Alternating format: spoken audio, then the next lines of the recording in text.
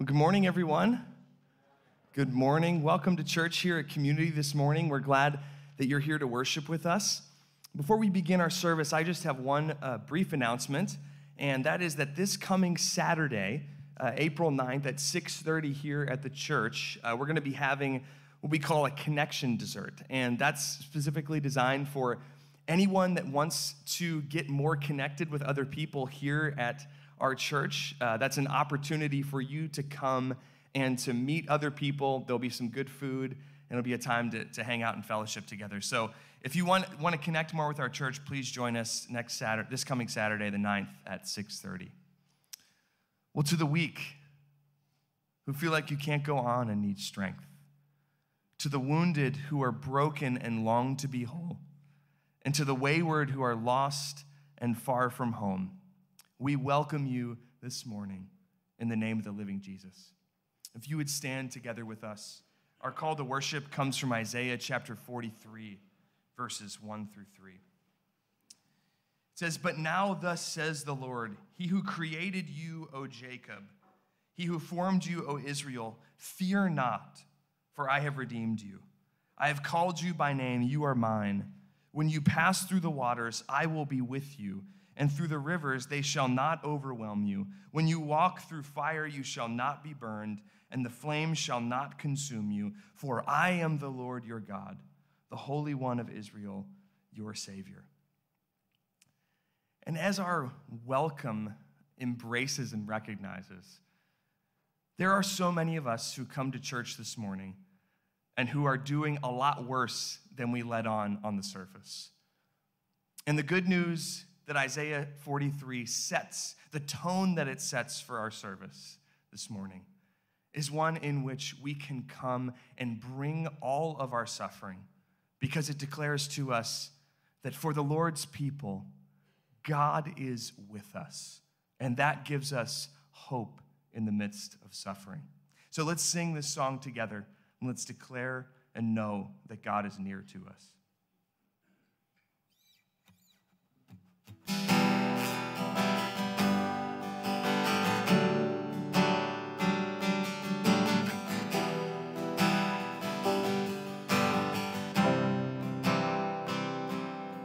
In the valley, oh God, you're near.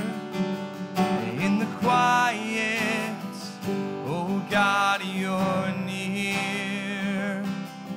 In the shadow, oh God, you're near. Am I breaking? Oh God, you're near. Oh God, you never leave my side.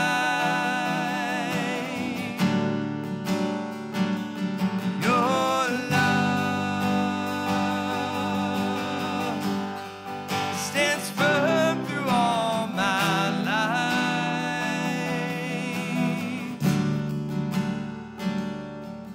In my searching, oh God, you're near.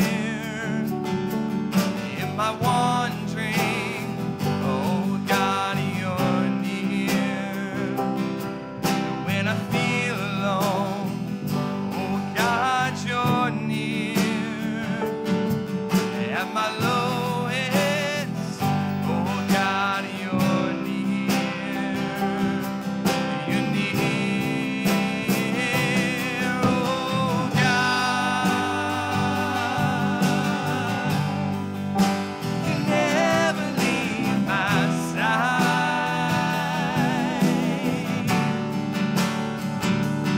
Your love stands firm through all my life.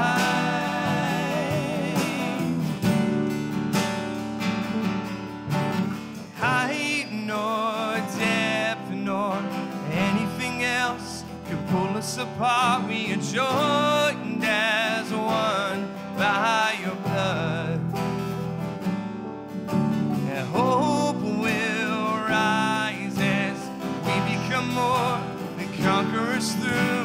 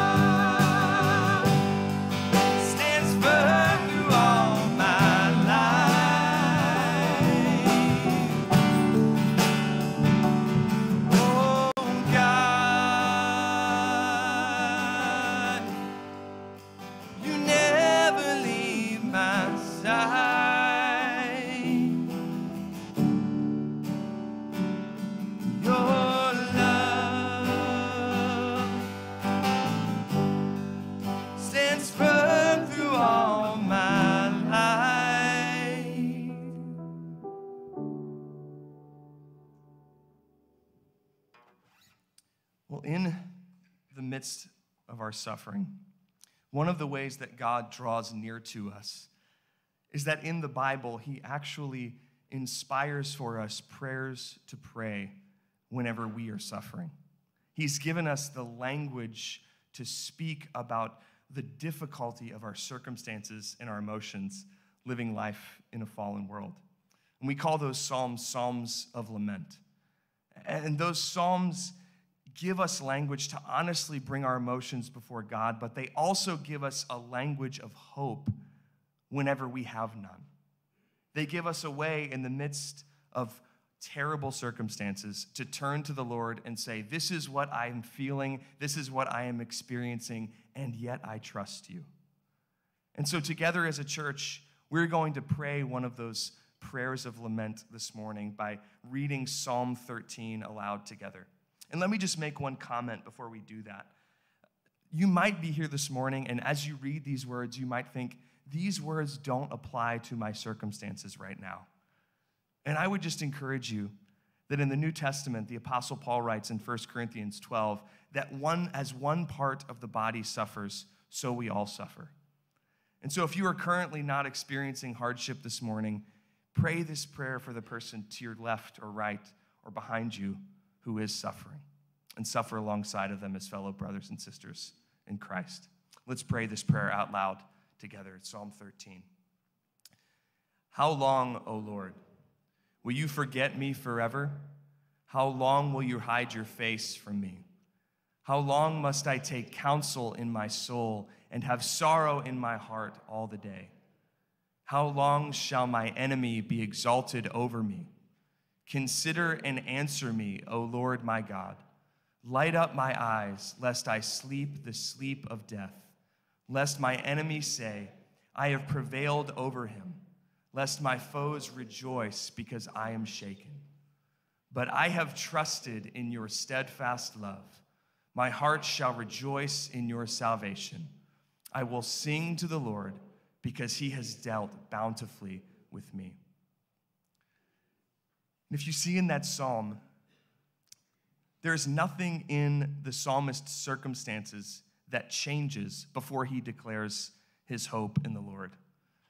And so this morning, as we bring our sorrows and suffering before the Lord, we don't need our circumstances to change before we take hope in the Lord, before we trust in his steadfast love. And our encouragement on the other side of the cross of Jesus Christ is that we are assured that when we place our hope in the steadfast love of the Lord, that hope is never in vain, because Jesus has not only suffered alongside of us, he has bled and died so that one day all suffering might be removed from this earth and every tear might be wiped away from our eyes.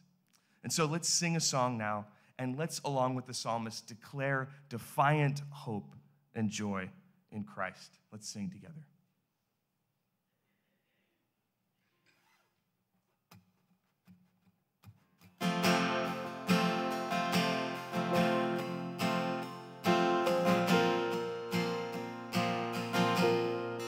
What is our hope in life and death? Christ alone, Christ alone. What is our only confidence? That our souls to him belong, who holds our days within his hand. What comes apart from his command, and what will keep us to the end? The love of Christ in which we stand. Oh, sing hallelujah. Our hope springs eternal. Oh, sing hallelujah. Now and ever we confess Christ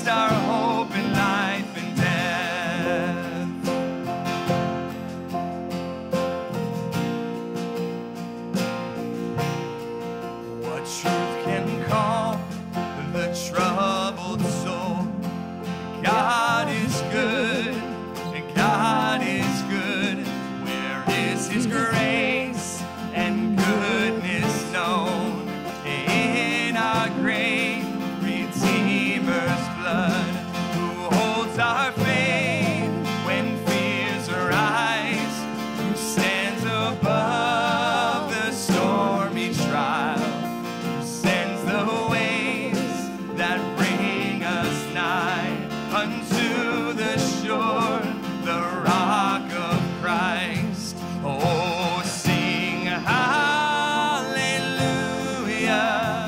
our hope springs eternal. Oh, sing hallelujah, now and ever we confess Christ our hope in life and death.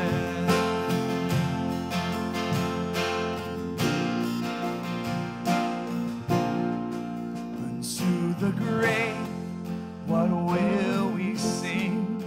Christ he lives, Christ he lives, and what reward will heaven bring? Everlasting life with him, and there we will rise to meet the Lord, and sin and death will be destroyed, and we will feast in endless joy when Christ is ours forevermore. Oh, sing hallelujah, our hope springs eternal. Oh, sing hallelujah, now and ever we confess Christ our hope in life and death. Oh, sing hallelujah, our hope springs eternal. Oh, sing hallelujah, now and ever we confess Christ our hope in life and death.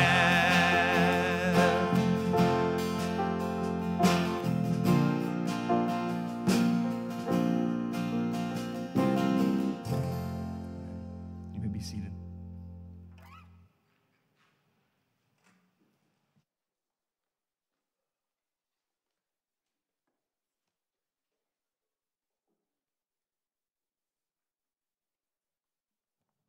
Good morning. My name is Janice Lilly, and this morning's Bible reading is Psalm 23.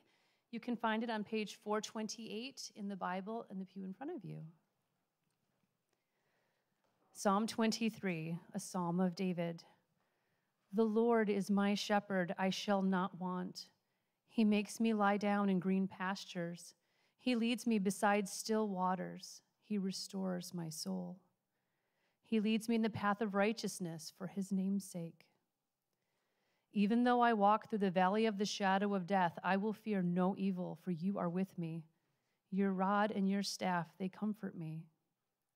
You prepare a table before me in the presence of my enemies. You anoint my head with oil, my cup overflows. Surely goodness and mercy shall follow me all the days of my life, and I shall dwell in the house of the Lord forever. This is God's word.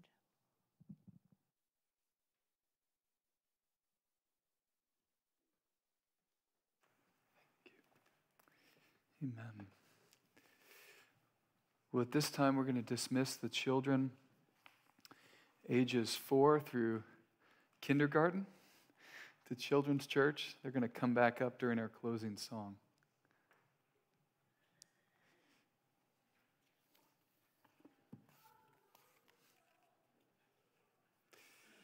Well, last week, Pastor David, opened our study in Psalm 23, preaching the first 3 verses to us. And it was, as I expected it would be, like this warm bear hug from God to his children, or perhaps we should say from a shepherd to his sheep. This morning, I have verse 4. Next week, Pastor Ben will have verse 5, and then on Easter, I'll preach verse 6. We want to let you know the schedule beforehand so you can be, as we often say, reading ahead.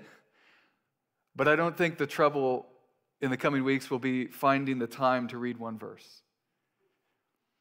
The trouble, if we want to call it that, will be to get our minds around all of the goodness that God has for his sheep in each verse. However, a few aspects of the psalm, before they provide comfort, might rightly raise concerns. In verse 2, we read that the Lord our shepherd leads his sheep to green pastures and beside still waters. But if that is so, how could we ever find ourselves, as we read in verse 4, walking through the valley of the shadow of death? What happened to green pastures and still waters? Pastor David mentioned last week he's the best at thinking through the worst case scenarios. His mind often goes to the worst that could happen. Now in verse 4, they seem to have happened. The sun has now ceased to shine and dark clouds cast their shadow. So we should pray as we begin. Would you join me in prayer?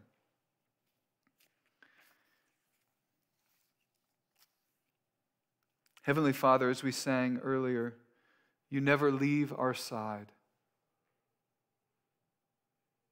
Drawing from those words in Romans 8, height nor depth nor anything else in all creation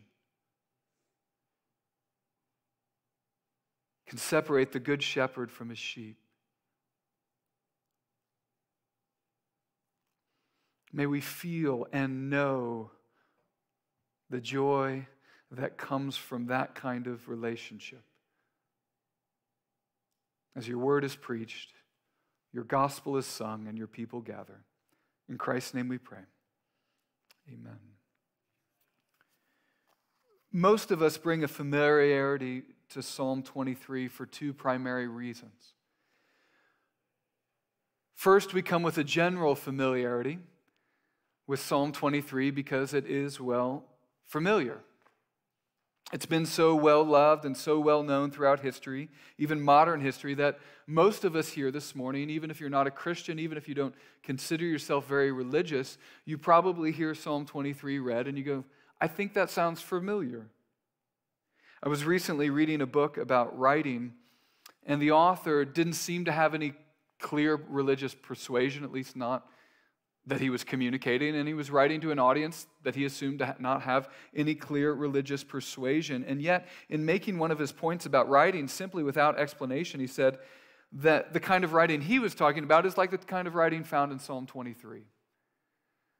He could do that because Psalm 23 is familiar, he assumed, I think rightly.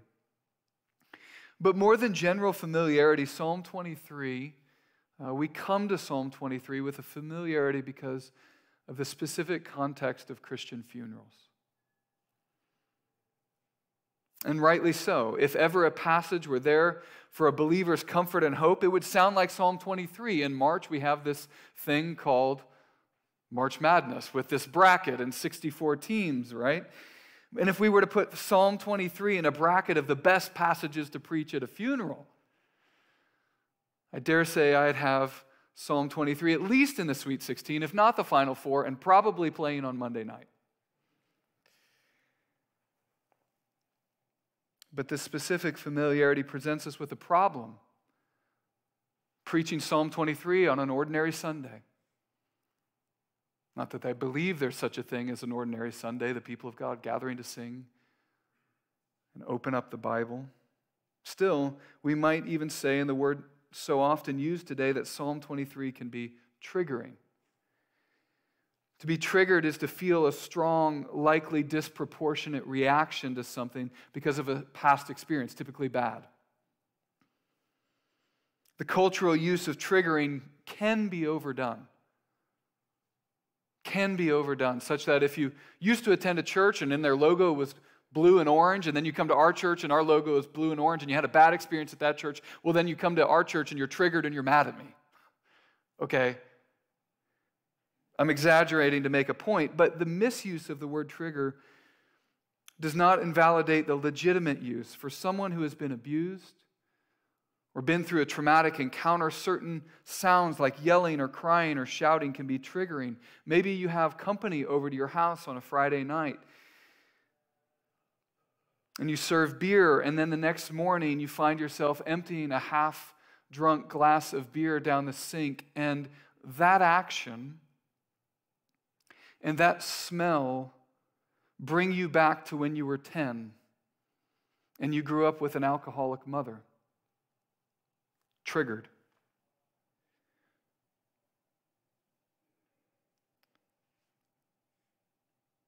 I'll be vague, but I can remember a few years ago hearing the sound made when a person picked up car keys off a wooden table and flicked a light switch. And those two simple sounds, placed one after the other, caused me to feel overwhelmed with anxiety because the exact same combination of sounds brought me back to a very difficult season of ministry and a personal conflict.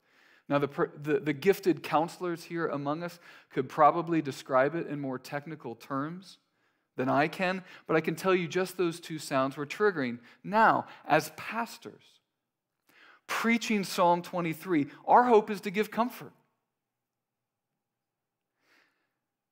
But to give comfort, we first want to acknowledge this psalm may trigger for you the memory of a death of someone you love. This winter, we had 3 members of our church die.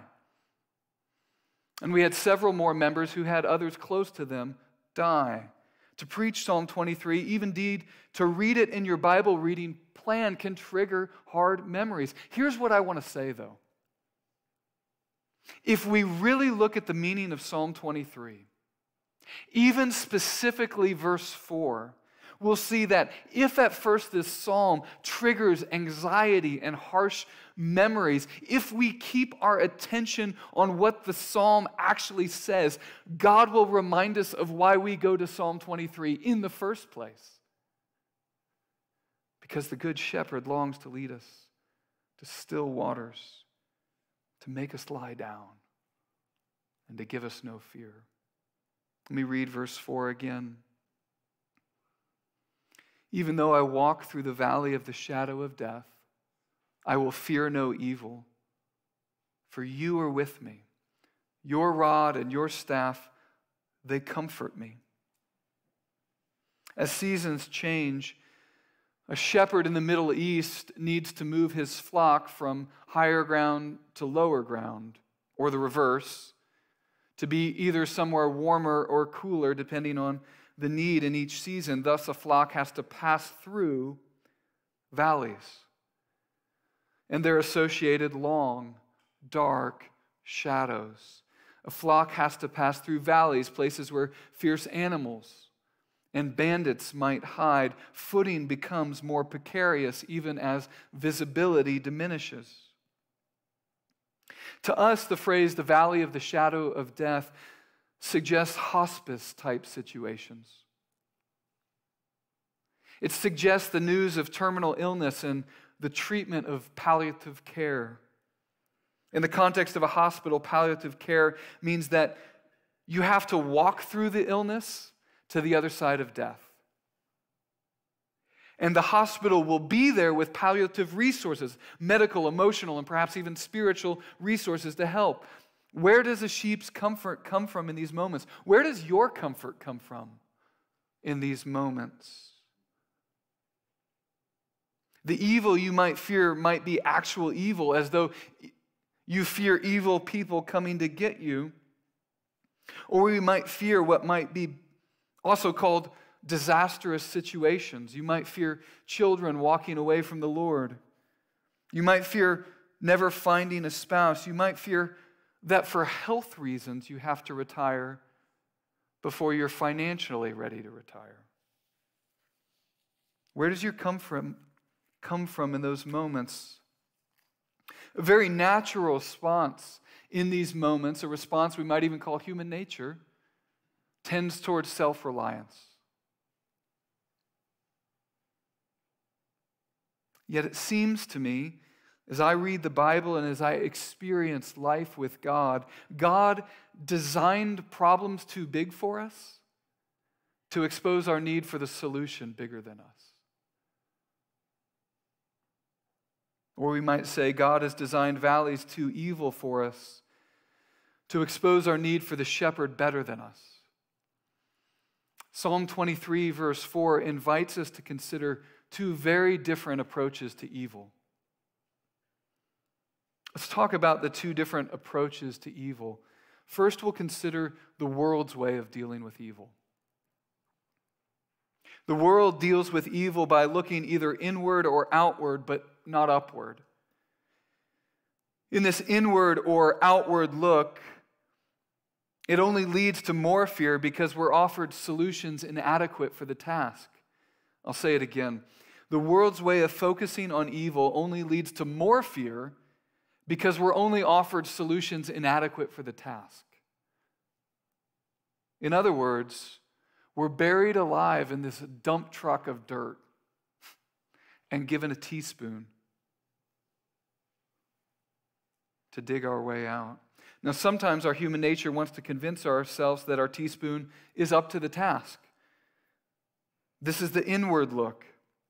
I asked the guys around the office if they remembered the No Fear t-shirts from the 90s. All right? So some of you were a kid in the 90s like me, or had kids in the 90s, and you had No Fear t-shirts. I think they're the precursor to what were the And One t-shirts of the early 2000s, which my kids don't know. But they're these t-shirts that you'll know them if I describe them to you, what they were like. They're usually these braggadocious kind of, bold in the face of fear type shirts, usually in the context of sports. So some of the better ones, if you Google them, they'll go something like this. Life is a contact sport, no fear. Okay? Here's another one. Bottom of the ninth, down by 3, bases loaded, full count, 2 outs, no fear. And then, classically, second place is the first loser. No fear. All right, these were the t-shirts. You get the idea. But the idea is this machismo, this self-reliance that rises above evil.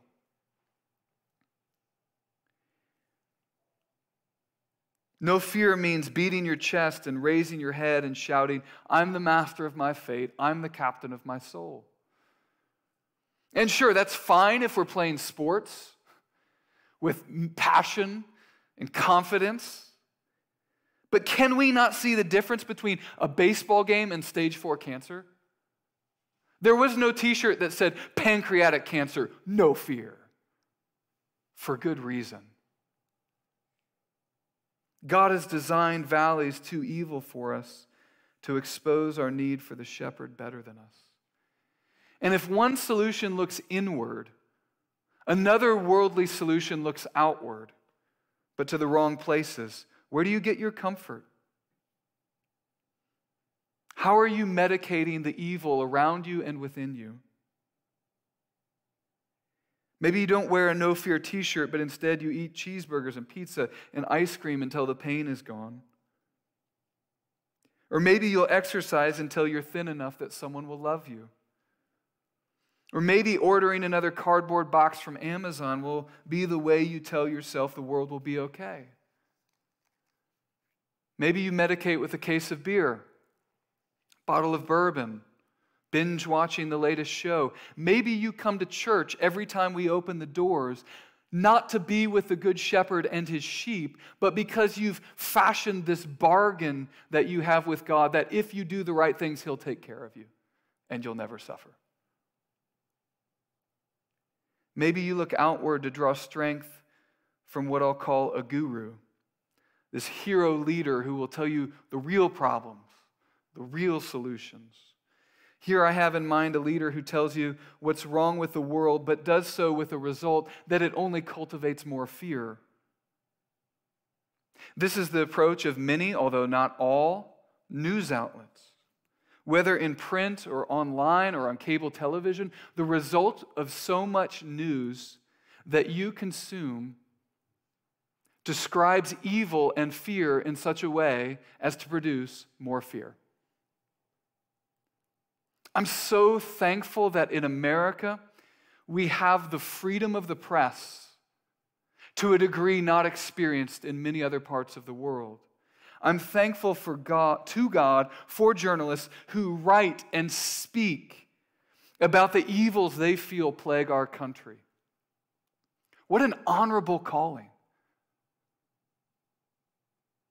But I also wonder if there is not a danger we can should be concerned about. If you are a conservative talk show host with an hour program to fill every weeknight, what will you fill that show with to get the most viewers? Better television ratings drive more lucrative sponsors, which then feeds better ratings and more money, and so on and so forth. And a cult can form where we feel like this person or that person is the real person who will tell me the real problems in our country, and they're the ones with the solution. And it's not just newscasters. The same could be said about the way some pastors shepherd their church. Under shepherds fashioning themselves as the good shepherd. And whether on Sunday mornings at 10 o'clock or on Monday, Tuesday, Wednesday, Thursday, Friday at 7 p.m., the world's way of dealing with fear often does nothing more than cultivate more fear. It's like taking a plant, or better, a weed, and putting it in direct sunlight and watering it and giving it miracle grow. Not surprisingly, fear grows. And not surprisingly, I hope, Psalm 23 offers you a better way.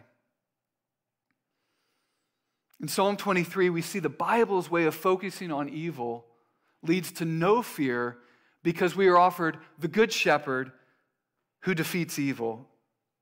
Just leave it open if you have it there in front of you. Psalm 23, page 428, if you are using one of these Bibles in the pew. I'll read verse 4 again. Even though I walk through the valley of the shadow of death, I will fear no evil, for you are with me. Your rod and your staff, they comfort me. Again, the Bible's way of focusing on evil leads to comfort and no fear because we're offered the strong shepherd God who defeats evil and carries us home, even though we must first walk through the valley of the shadow of death. You'll notice, won't you, as you let your eyes go back up into verses 2 and 3, we read of God described as He. He makes me lie down in green pastures. He leads me beside still waters. He restores my soul. He leads me in paths of righteousness. How am I so well fed? How am I so restored? How is my sin and depravity so lavishly addressed with grace? Oh, it's Him. That shepherd over there, He makes me lie down in green pastures. He leads me beside still waters. He restores my soul. He leads me in paths of righteousness. Notice now in verse 4, we are no longer talking about Him, the shepherd over there, but you. You are with me. Your rod and your staff, they comfort me. In the valley of the shadow of death. We do not talk about our good shepherd. We talk to our shepherd. You, your, because He's with us. We don't point at a shepherd off in the distance, but rather like a young child crossing the street at Times Square, we hold up a hand and the hand of the good shepherd grabs our hand and walks us to the other side, home. The true and greatest palliative care. Don't look inward or outward, but upward. A rod is for defense, and a staff for direction. A rod and a staff in my hands might not be so comforting to you. But in the hands of the one who redeemed Israel out of the hand of Pharaoh, they bring comfort. We call Jesus Emmanuel, which means God's with us, because He is with us. That's why we call Him that. We should not reduce Christianity to mere experience, but neither should we reduce it to mere doctrine. Paul writes to the church in Rome, "For the kingdom of God is a matter of righteousness and peace and joy in the Holy Spirit."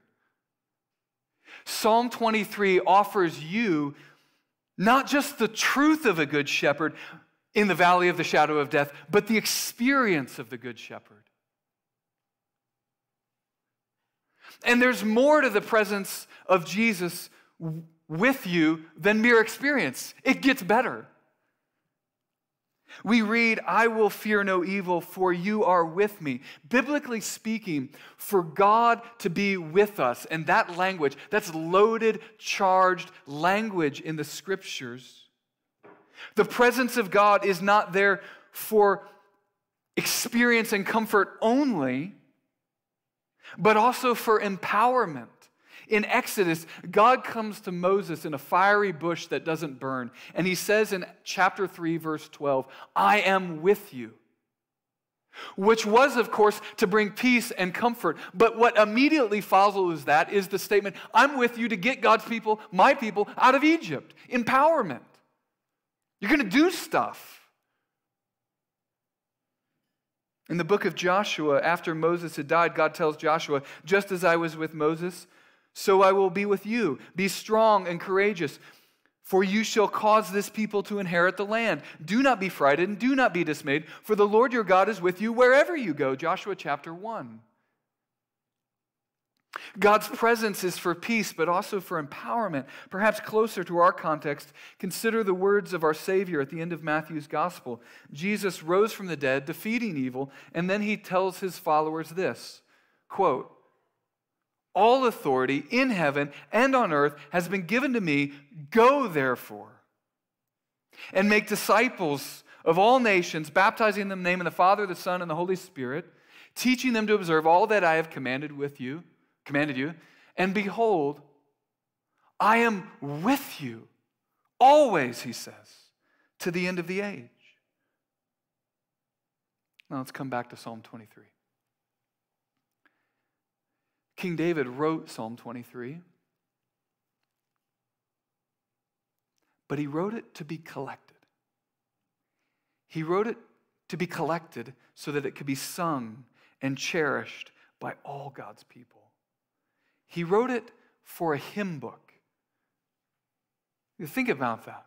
I could write something for a private prayer journal for me, but if I write something for a hymn book, what does that say? This is for you, is what it says. What is God telling you that he is there with you right now to empower you to do? Walking through a challenging business situation, a family problem, a health challenge that feels like the shadow of death. That's okay. Fear no evil. Because Jesus lived and died and rose and loves you and is with you always, even to the end of the age. So how shall we end this sermon? Page and a half left. How shall we end? This week, I want to end by giving something of a brief explanation and defense for why we do what we do on Sunday mornings and why we don't do what we don't do on Sunday mornings. I hope as you come week after week, you get a good sense of what we do on Sunday mornings. But it might be helpful to state it outright. The main aim of Sunday mornings is to keep our attention riveted on the Good Shepherd. And if we expose evil, whether out there somewhere or in here, it's to expose our need for that shepherd and to see his provision to us. The late pastor and author Eugene Peterson wrote several books about Christian ministry. In one place he writes, the biblical fact is that there are no successful churches. There are instead communities of sinners gathered before God week after week in towns and villages all over the world. In these communities of sinners, one sinner is called pastor. I would encourage him to say several are called pastors. Because in the New Testament we always read of pastors, but will forgive Eugene Peterson. He says, one of these sinners is called pastor and given a designated responsibility in a community. The pastor's responsibility is to keep the community attentive on God. It is this responsibility that is being abandoned in spades. I know most weeks we don't say anything about the dozens of issues that feel so electric in our news.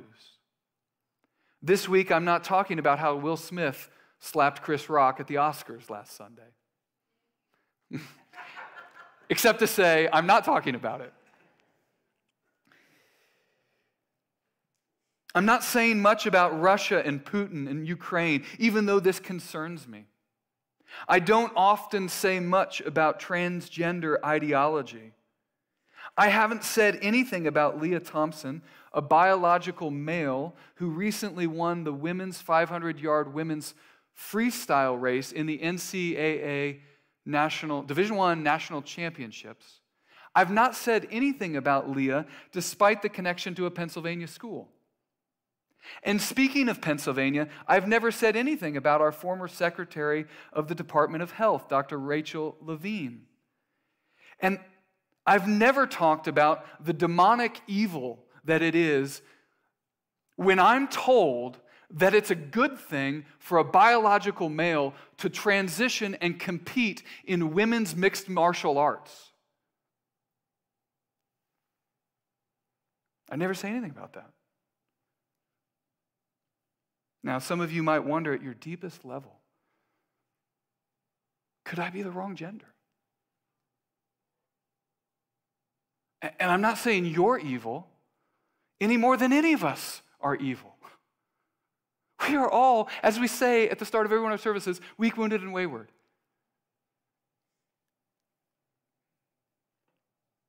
I just don't say much about all of this on Sundays because I fear most commentary about evil cultivates more fear, at least the way we ordinarily hear it talked about. I don't really know a way to talk about all that evil every week that doesn't produce more fear. Except I do. Even though I walk through the valley of the shadow of death, I will fear no evil, for you are with me. Your rod, your staff, they comfort me.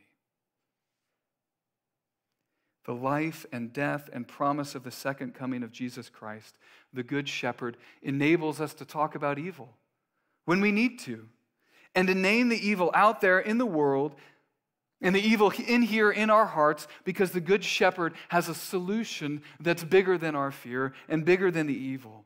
Your comfort will not come from a slogan on a t-shirt or a cheeseburger or a faster marathon or a case of beer or career advancement, but only from Christ. And it's this reminder, the reminder of the endurance of the Word of God, the weakness and woundedness and waywardness of man, the transcendence of God, the assurance of the final judgment to right all wrongs, and the amazing grace of Jesus that we want to give you. We want to give it to you as a gift each Sunday.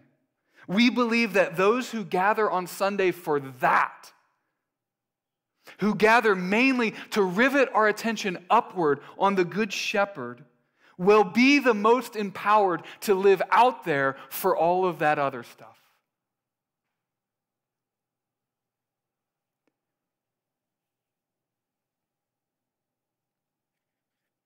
Those who rivet our attention on Christ will fear no evil, even in the valley of the shadow of death. Would you join me in prayer?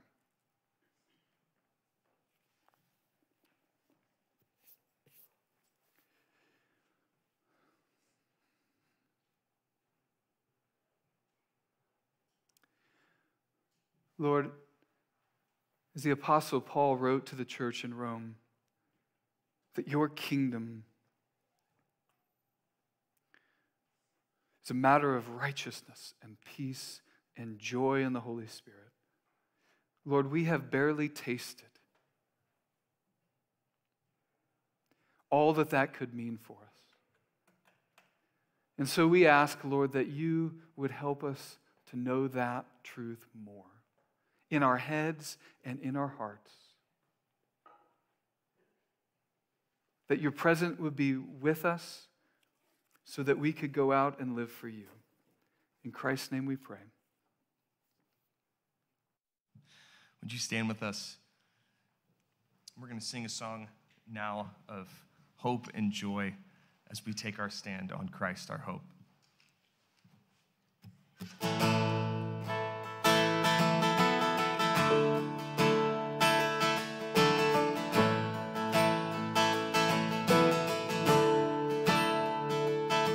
When darkness tries to roll over my bones, when sorrow comes to steal the joy I own, when brokenness and pain is all I know, I won't be shaken, I won't be shaken.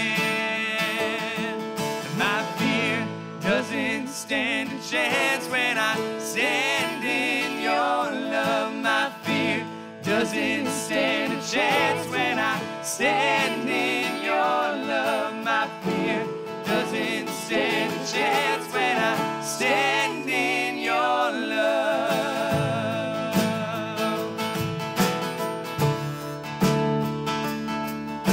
Shame no longer has a place to hide, and I am not a captive to the lies. I'm not afraid to leave my past behind. I won't be shaken. Oh, I won't be shaken. And my fear doesn't stand a chance when I stand in your love. My fear doesn't stand a chance when I stand in your love. My fear doesn't stand a chance when I stand in your love.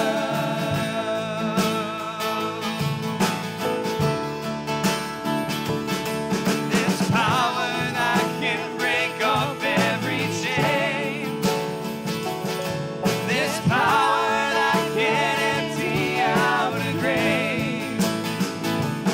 And there's resurrection power that can save. There's power in your name. There's power in your name. Oh, there's power that can break off every chain. And there's power that can empty out a grave.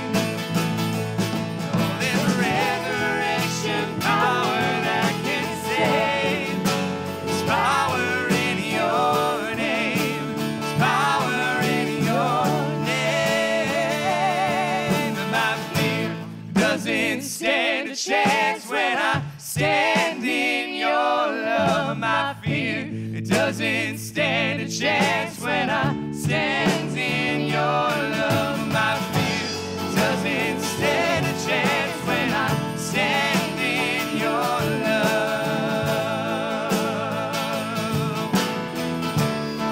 Sing my fear.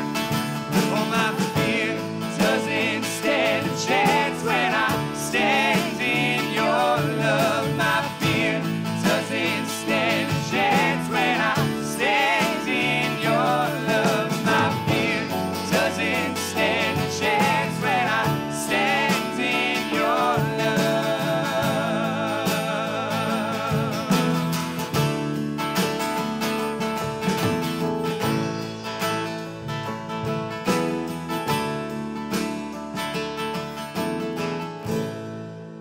You may be seated.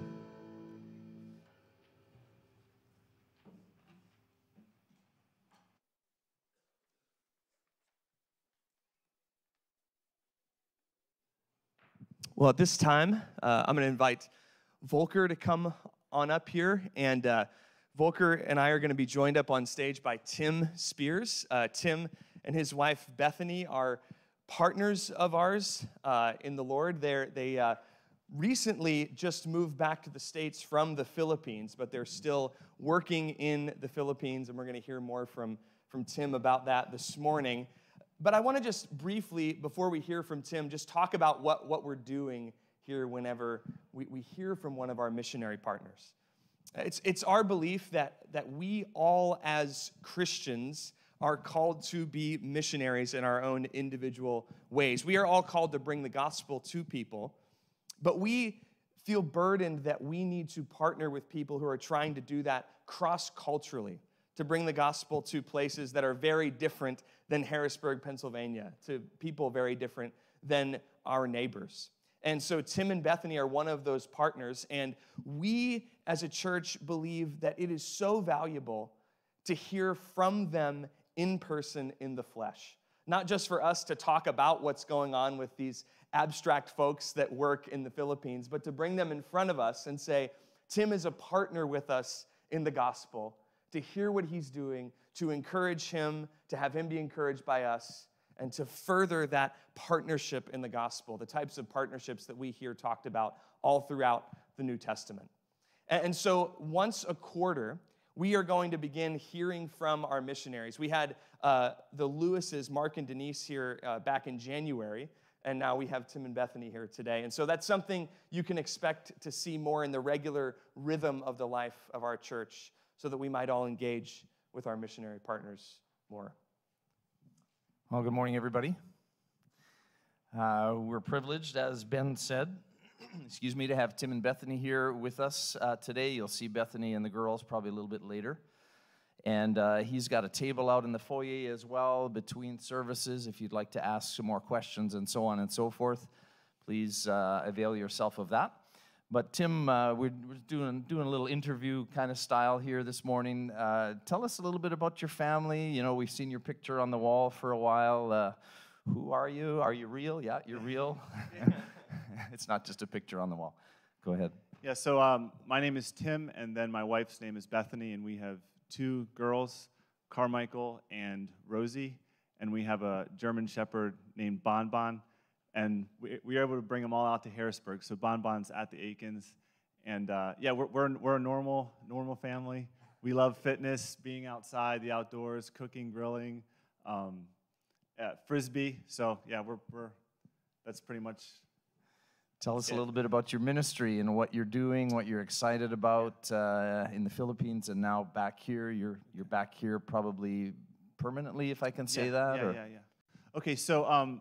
We went to the Philippines as traditional missionaries to teach. Our first term we were in outside of Manila, if you're familiar with the Philippines, and we were teaching in a seminary. We taught there for 2 years, and then the Lord really was calling us to the provincial regions of the Philippines. There's a lot of seminaries in Manila and Cebu, the two largest cities, but there's a huge gap with training leaders in the province.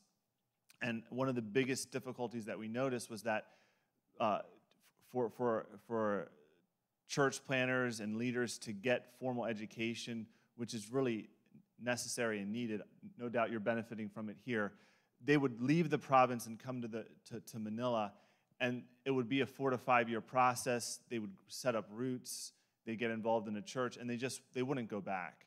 And it's not a negative reason, that's just the reality of it. And so we really felt called to the province to equip leaders in their context, and then we would see gospel movements occurring there because they wouldn't leave.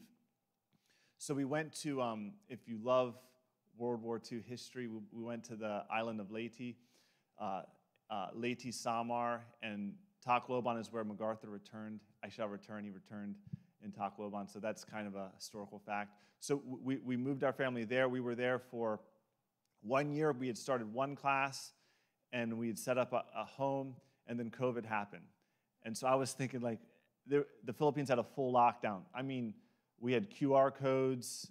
You had to get passes just to leave the neighborhood. It was the whole nine. So I was just thinking, okay, we'll just stay at home and learn the language. We can't do anything. And our students were like, no, let's go online like everyone else is doing. And I didn't believe. I was one with little faith. But we went online, and we did have the hardware and the software, and my background's a little bit in tech. So yeah, so that was 2 years ago, literally 2 years, March of 2020.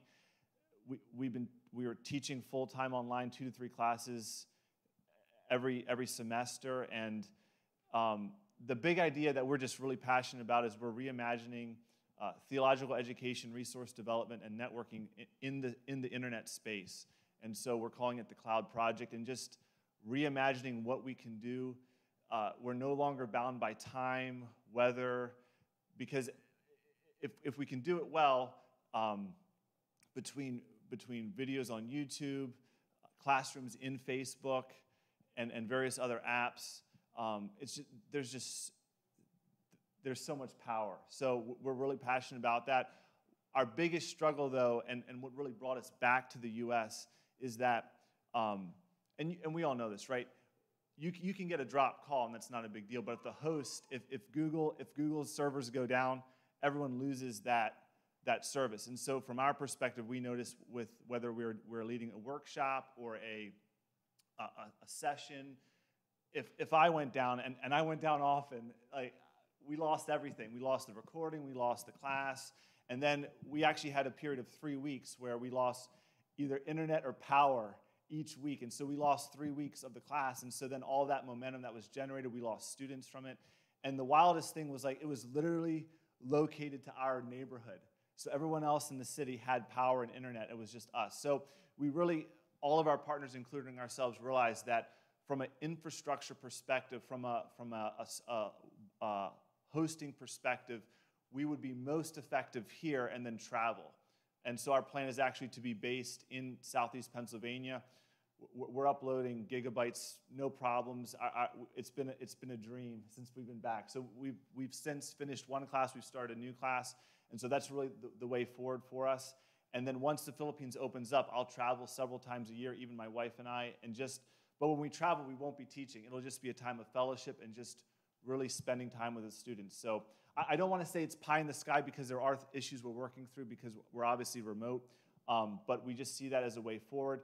And we're not poo-pooing the traditional system. It's really a both-and approach, and so we're one cog in a much bigger picture. So how can we as a church here support you better? How can we be helping in some way? So number one, through prayer.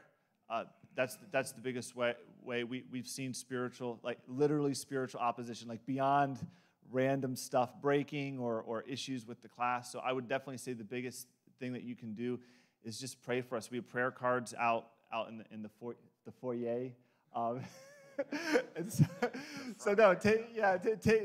Take a prayer card, pray for us.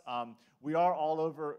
We're developing our presence on social media. So we actually have a cloud prayer team, Facebook. It's a private page. We post what we're doing, and that's a way to keep in connection with us. So you could always join our private prayer team.